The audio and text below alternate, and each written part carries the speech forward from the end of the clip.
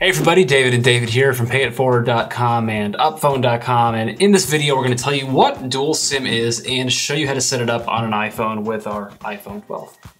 So what dual SIM mode does is it allows you to have two different phone lines on one iPhone. This is especially useful for people who travel. Maybe you want to have one iPhone phone line for when you're overseas so you don't run up your data bill. It's especially useful for people who may be doctors or lawyers. Usually these people are carrying around two phones. It's a very useful feature and it's incredibly easy to set up.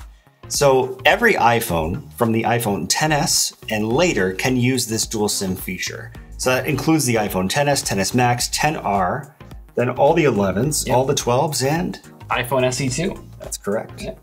So it's really quite easy to set up. We're going to use T-Mobile's prepaid plan, and T-Mobile actually has an app. So all you need to do is download this app and it's going to hook up eSIM on your iPhone.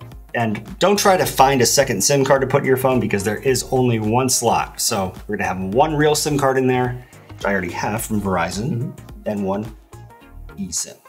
Great, let's do it. All right, so I'm gonna open up the App Store on my iPhone. T-Mobile makes it really easy. They have an eSIM app that you download.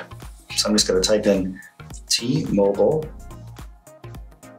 and I can see T-Mobile eSIM here at the bottom. T-Mobile prepaid eSIM, tap Get, and then I'll tap the side button. So while he's getting some of this stuff set up, we do want to say that we got a question about this. That's part of the reason why we're making this video. Someone named John reached out to us. He said he went to the Apple Store, asked about iPhone dual SIM. They said, go check out YouTube, which I thought was an interesting response from somebody who works at Apple. So that's part of the reason why we're making this video. Hopefully you find it helpful, and hopefully we can be more helpful than the Apple Store on this point. There are a few different options here. Just because we're demoing this process, I'll go with the $15 plan. Tap Next. Take a moment. Yes, while this is activating, I also want to add that some people get confused with dual SIM where they think they need to go out and get a second physical SIM card, and that's just not the case. There's no space in that on an iPhone. A lot of these carriers just have apps. I mean, this is really a simple process. And it is. Actually, I wish it was this easy all the time to just to get a new cell phone plan. Yeah, it will be in the future probably when they get rid of the physical SIM cards. All right, I've never seen this pop up before. Install cellular plan. A cellular plan from prepaid eSIM is ready to be added to iPhone. Okay, tap Continue. So my main phone number is the primary number, and let's call the second number I just added my travel phone number. So I'll just tap on travel here and tap done in the upper left-hand corner of the screen, and then I'll tap continue.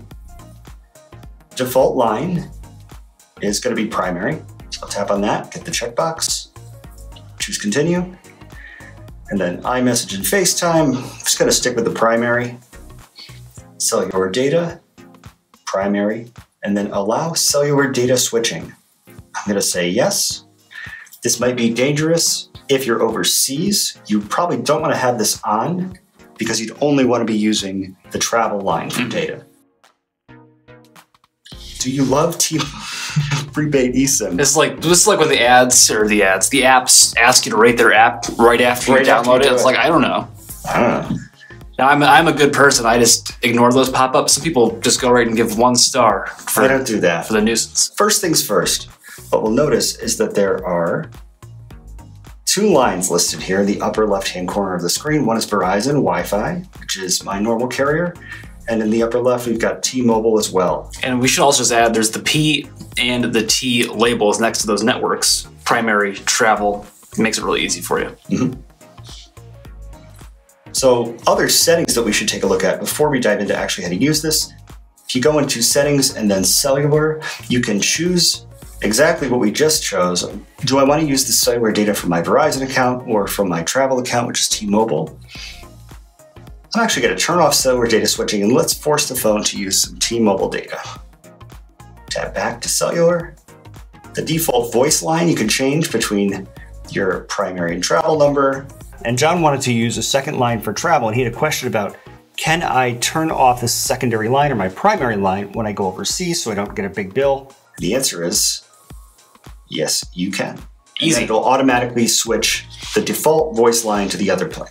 One other point I want to make about dual SIM is that if you have an iPhone 12 and you want to use 5G, you need to disable one of your dual SIM lines before 5G will work. You can't have both active at the same time and connect to 5G. That's right. So I'll tap back, or I'm just sliding from left to right with my finger to go back.